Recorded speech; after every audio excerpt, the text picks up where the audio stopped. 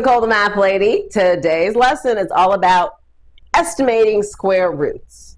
We might ask, why do we need to estimate square roots? They're pretty simple, right? I mean, for example, square root of 9, we know 3 times 3 is 9.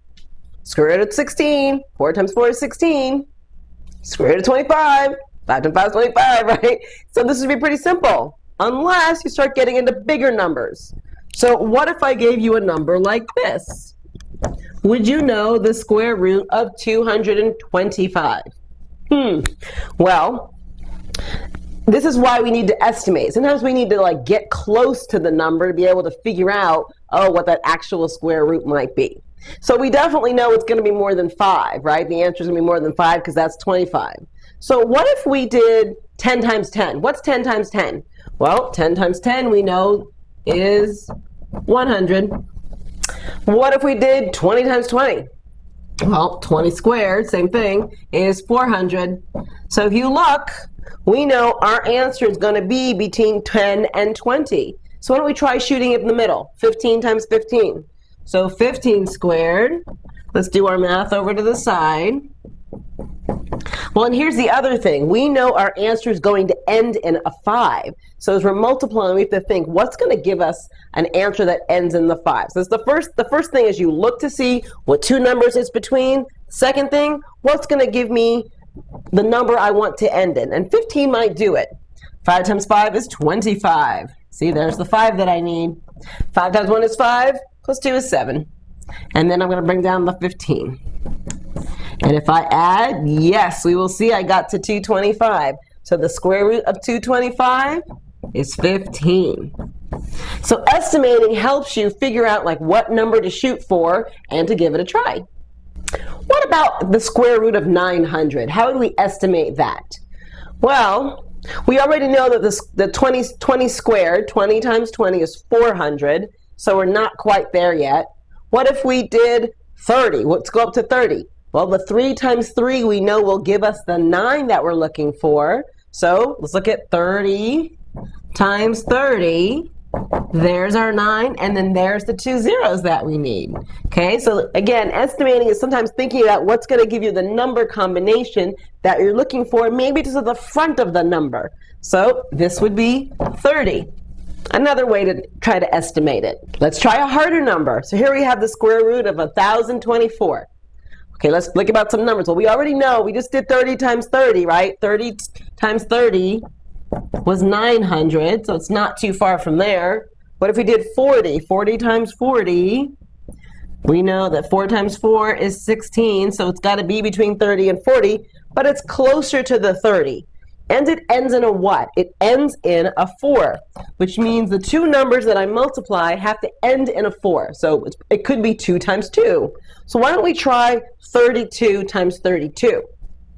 32 times 32. 2 times 2 is 4. 3 times 2 is 6.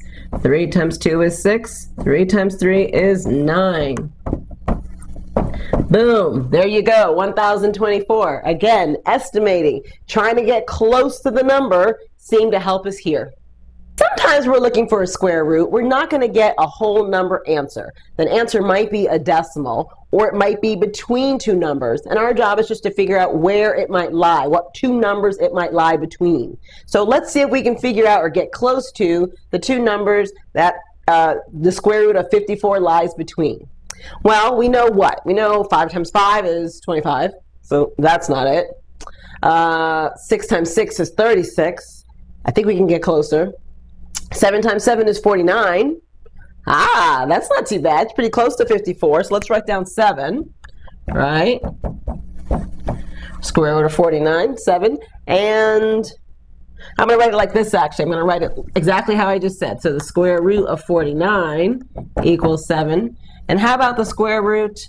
What's 8 times 8? Well, 8 squared is 64. So the square root of 64 is 8. So we can see that 54 lies somewhere in here. So our answer is between 7 and 8.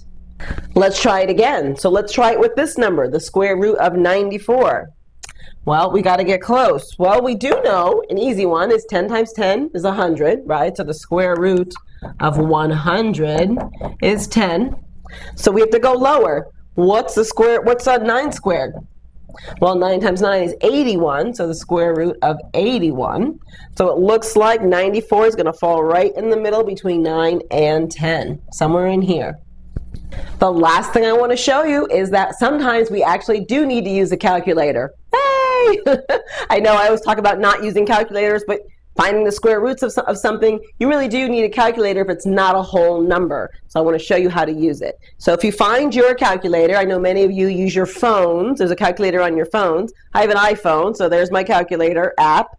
And on the normal page of the calculator, you do not find the square root symbol. I have to actually turn my phone sideways or horizontal where I get all those other things, right? The more scientific calculator. And if you find the one that looks like this, has the square root, mine actually has the square root. It has a little x and it has a 2. Yours might look like that. And how it works is when you have a number, let's say my number is 64.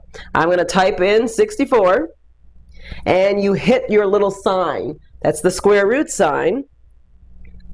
Mine automatically gives me the number 8.